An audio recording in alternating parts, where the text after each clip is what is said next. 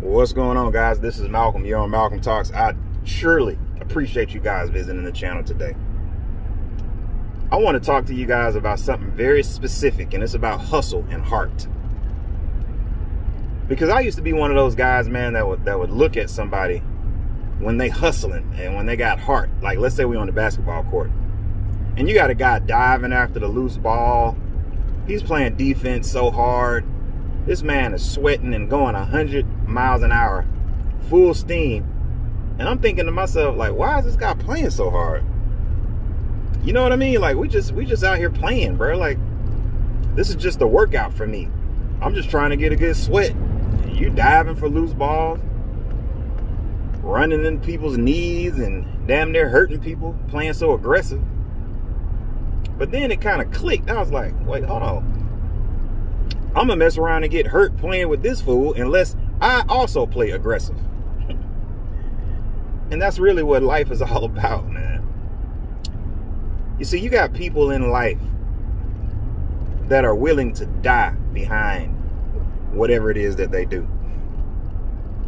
And so since you know that, you have no choice but to chase your dreams and goals with the same level of veracity and tenacity. Otherwise, you're gonna get hurt. You're gonna get hurt playing around with people that are serious. And I'm trying to, make it in such a way, and I'm not talking about violence or anything bad like that. I'm just saying you're gonna end up missing out on a whole bunch of opportunities, man, getting into these arenas with people that are dead serious. The people that are up early in the morning. The ones that spend hours and hours preparing. How you gonna beat them? The person that wrote out goals and wrote out a plan and wrote out deadlines and a timetable. The one that was up all night. The one that was reading constantly. The one that was working out daily. The person that was very particular about how they look in public. They take good care of themselves. It's important. Grooming. They make sure they buy a good cologne so they can spray it a couple times and smell good and leave a great first impression. They value their relationships. They don't burn bridges. You see, these types of people, it's just like diving on the floor after a loose ball. They want to win. And you can see it. You can see it. You can see they want to win. You can't play with them kind of people. Well, let me say that. You could play with them kind of people. But you also going to have to be on point, man. Because otherwise, you're just going to get blown out of the water, man. You're going to get beat by 50. The score is going to be 102 to 56. And you're going to get embarrassed. So bring your A game, man. Bring your A game, bro. You got to do your best work. You got to do your best. I'm talking about your best every day. And I'm not saying you got to stay up all night and get up early in the morning and put in so much work that you're just exhausted and tired. No, I'm not saying that. But what I am saying is that you need a good sustained effort. I'm talking about sustained effort.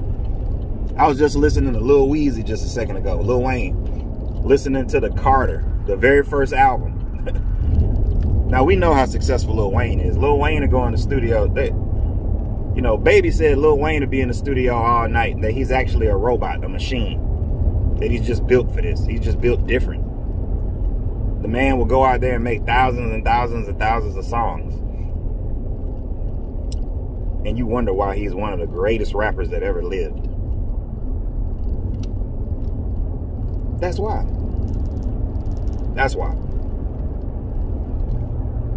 So don't get it twisted. Don't get it confused. Don't think that people were born with the silver spoon. That's not what it is, guys.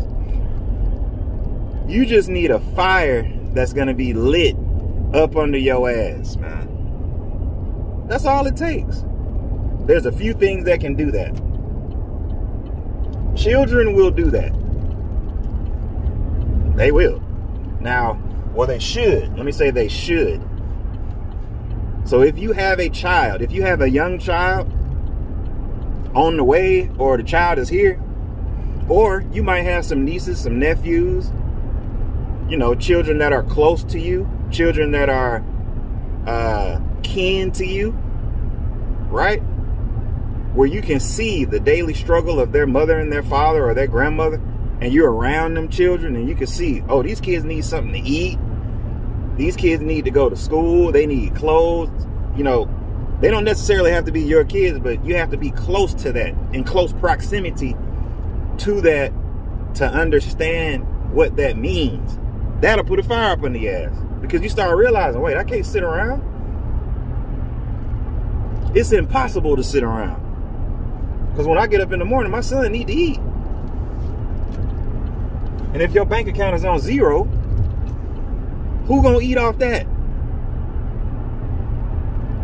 You show me some food worth $0. Maybe you grew it in the backyard. You still got to buy the seeds and the dirt and the water.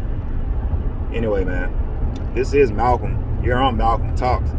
All I'm trying to do, because we all sitting on a skillet. Just imagine this. We're all sitting on a skillet on top of the stove. It's just some people got the heat turned up a little bit higher than others. Some people ain't even got the heat turned on, period. But it's going to get turned on, guys, whether you like it or not. I think it's best for you to turn up the heat. Don't let other people turn up the heat on your ass, because then that make you feel like people are forcing you to do something. Nah, force yourself. Command yourself and obey your own commands, bro. Become your own slave. And you're gonna win. Subscribe to my channel.